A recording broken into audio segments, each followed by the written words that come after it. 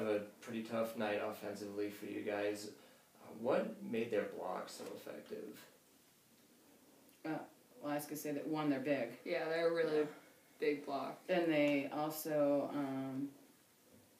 seemed to time blocks well so that they were always coming on the way down off their hands. So it was difficult to play on the coverage.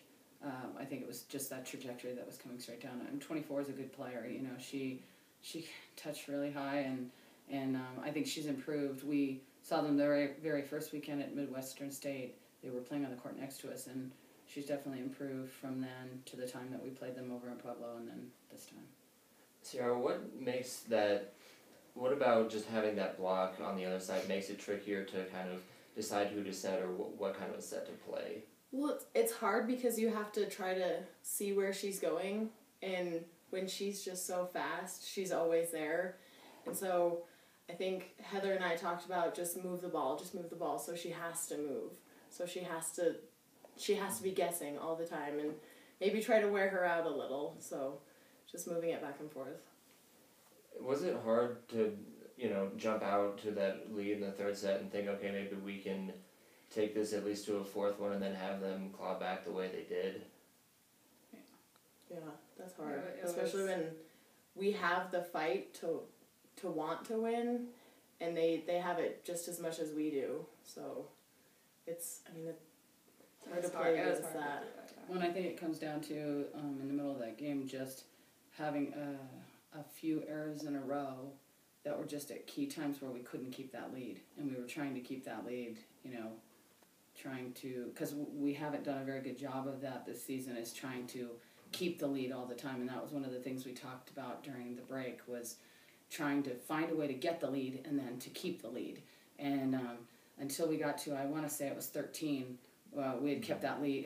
We had had 2 or 3 point cushion the whole time, and then one little spurt of errors in a row that they overtook the lead. And even when they did overtake the lead, we continued to battle back, and I really believed that we were going to be able to pull that out. The one thing I see, we just had way too many hitting errors. Some of that was based on their block, but some of it was just, and I felt like down at the very end, we were very, we were timid, and we tipped a lot of balls, I guess, based on being blocked in the beginning of the game.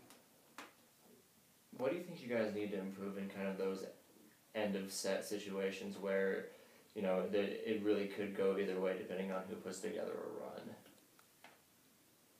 I think it's just the discipline of being where we need to be at all times, like whether it's the block or the defense behind the block or the setters or the hitters. I think we have the skill. It's just the discipline now of knowing where we need to be.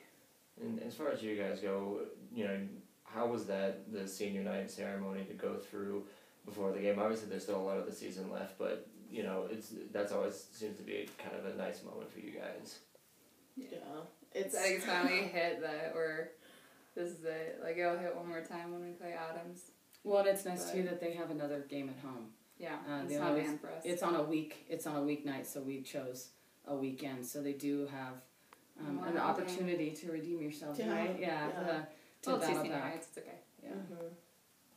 You seem to get a couple different girls in there as far as the third set goes. Do you think that's helpful for this team to just kind of see what you have as far as depth goes? Well, Hannah definitely was a good matchup for 24 just because of her reach, her physical ability to be able to reach, and she blocked a couple of the balls and got in front of her, and then was able to hit down in front of them. And I think that is one nice thing about the girls that we have on our team. Everybody's different, but different in a good way, so that we have somebody who's faster, somebody who's taller, somebody who's can reach higher, someone who could jump higher. And I think to leave them on the bench and not be able to utilize them in situations where other people weren't able to produce, we were trying to just create some sort of energy, or we really needed to stop 16 and 12 on the outside, and that was one of the reasons that I put Gabby Silva in there, to try and stop her on the outside. So, great. Thank you, guys.